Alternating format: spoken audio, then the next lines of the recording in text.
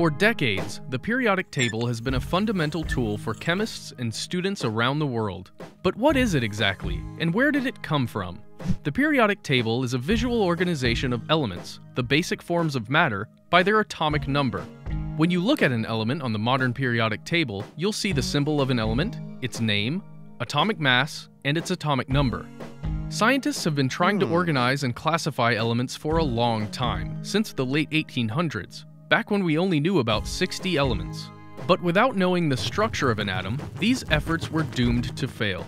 Except for one. The chemist Dmitry Mendeleev was born in Siberia in 1834.